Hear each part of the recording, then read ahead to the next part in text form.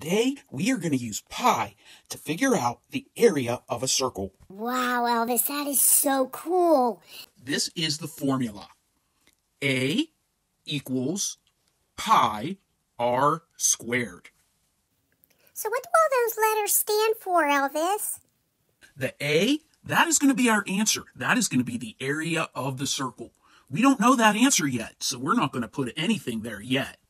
Where it says pi, can we just put 3.14, Elvis? Yes, Fancy, we can put 3.14 in for pi. Well, let's start with the r. The r is the radius of the circle. Do you remember when we learned what the diameter of the circle was? Yes. The diameter is when you measure across the circle, but you have to make sure you go through the center of the circle, and that is the diameter. Exactly, Dexter. Now, the radius is halfway through the circle, so it's from the edge of the circle to the very center of the circle. So what's that little 2 for? That little 2 is called an exponent. They are wee little numbers that have great big powers. If a number has the exponent 2 on it, that means that it has to multiply itself 2 times. But it does not mean times 2. For example, if it is 3 with the exponent 2, it does not mean 3 times 2. It means 3 times itself, which is 3 times 3.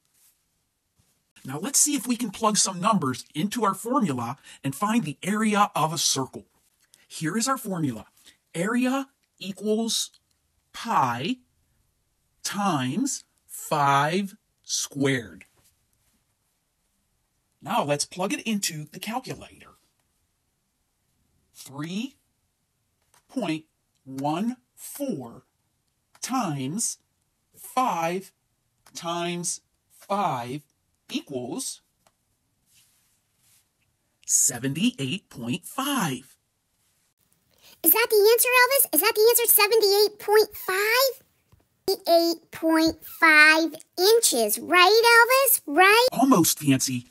But there's one more thing. Whenever you are doing area, your units are always squared. You must put a little 2 on the units. If you don't remember to put that 2 on there, no one will know that it's area, and it will not be correct. So the answer is 78.5 inches squared? You got it, Dexter. That is the correct answer.